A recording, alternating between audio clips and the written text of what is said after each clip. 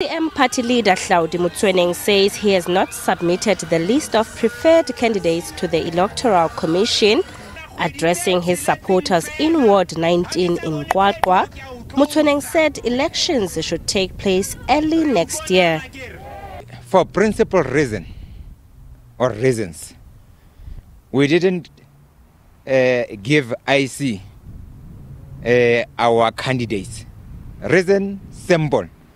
We can't impose candidates for the community. We are waiting for the Constitutional Court, and I believe they will rule in favor of the IEC.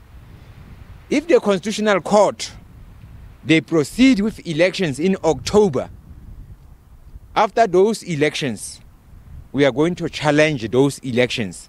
Motsoeneng says residents of Qwaqwa deserve better services. I want to make sure that people of Hlaudi Motsoeneng, they are employed. I want investors to come and invest in Hlaudi Motsoeneng. Secondly, I want to make sure there is electricity, proper electricity. Thirdly, I want to make sure that within 6 months, there is water. Some residents believe the ACM party will bring the changes they want.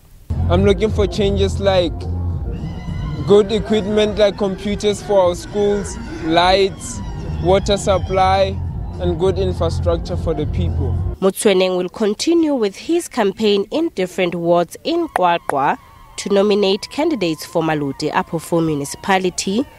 Aphumelele Mdlalane, SABC News, Qwaqwa.